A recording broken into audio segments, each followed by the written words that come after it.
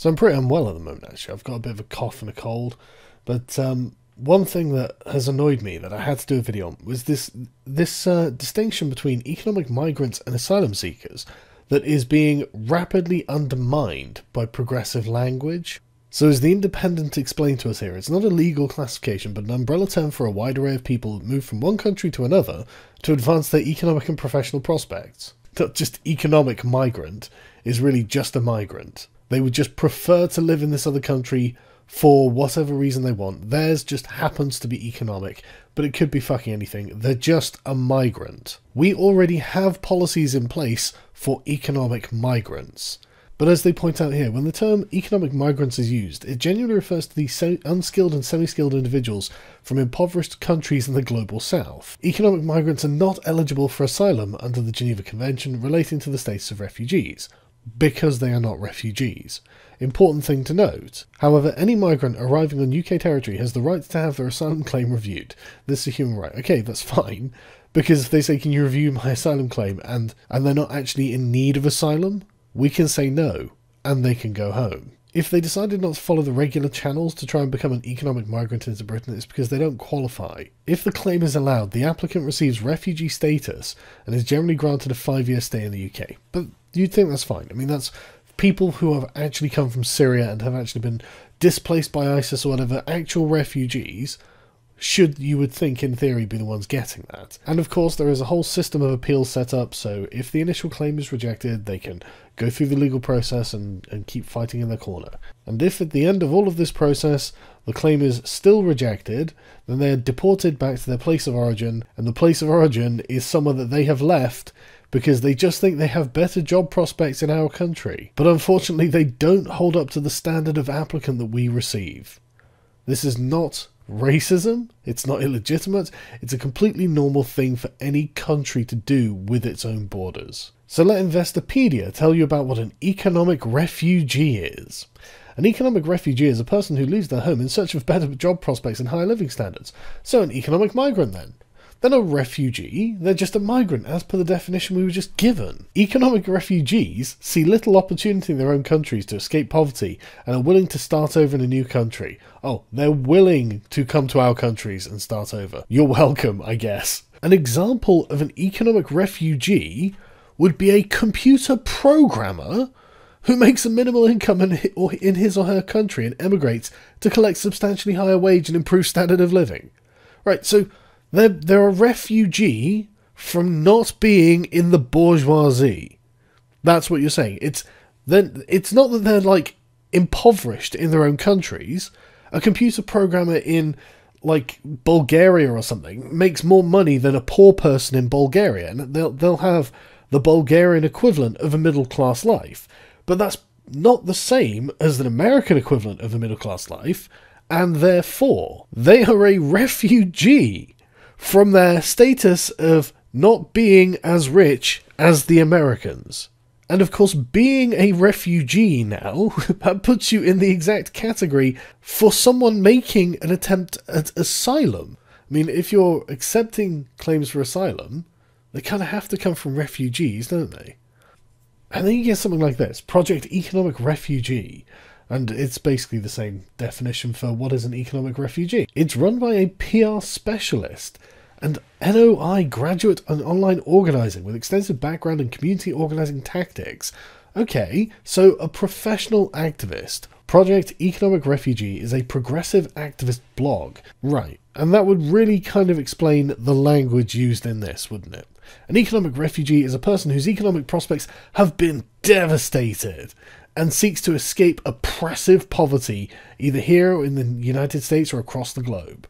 Oh god, those fucking computer programmers. Because of global socio-economic injustice issues, as in a lot of these people live in poor countries, poverty is being treated as some inevitable thing that has no explanation and can never be solved. It's like an act of God. Poverty is being treated like a fucking act of God.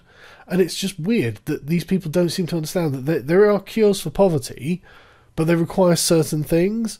things like stability and order and a free market so people are free to actually build their own prosperity. And if you look in the places that don't have these things, oh my god, these places are exceptionally poor. But if you find the places that do have these things, they tend to be really prosperous and wealthy. The only option that many immigrants or economic refugees find themselves with is to ensure the survival and well-being of their families and thus join or take refuge in the United States job market. Yes, you heard that right. I don't come from a very wealthy country, and therefore I need to take refuge in your job market, making me a refugee. So you are obligated to give me asylum. And by the way, have you heard of the socio-economic rights of the migrants?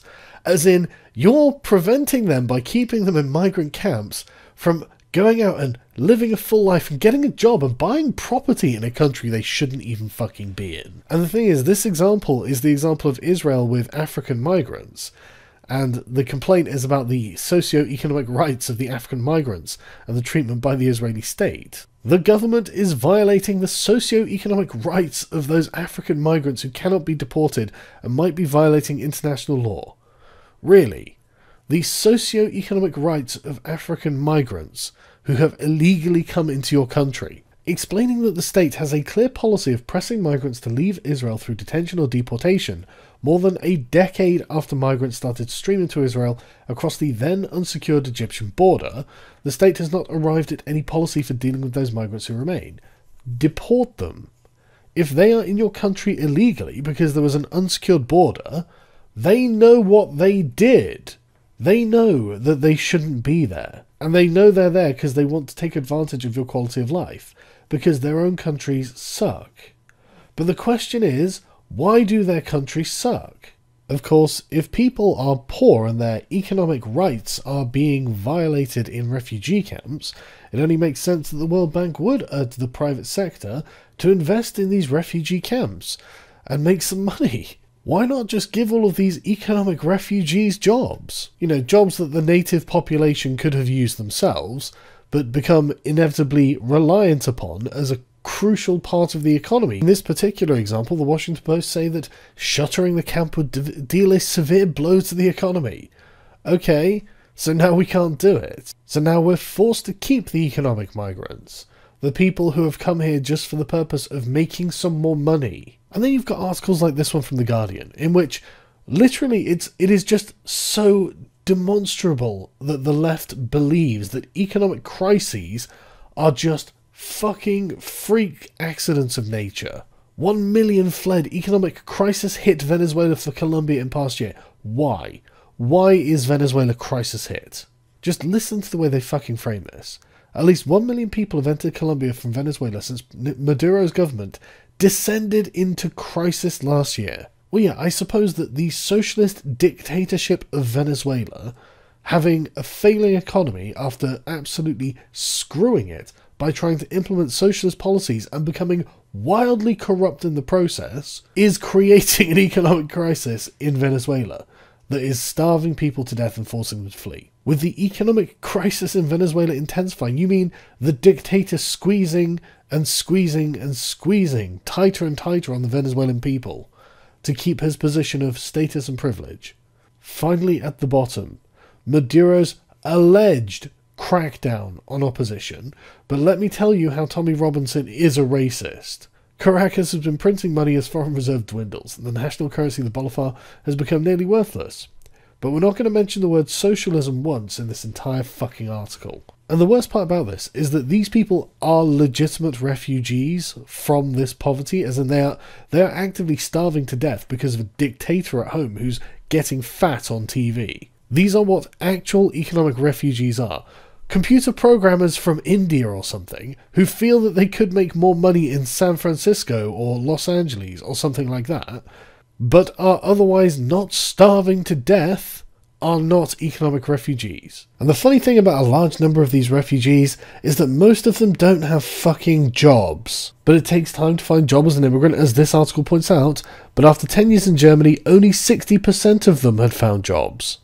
So 40% of them are just being supported by the German state. Basically, if you're not a proper refugee and you have to put the word economic in front of it, You should be sent home.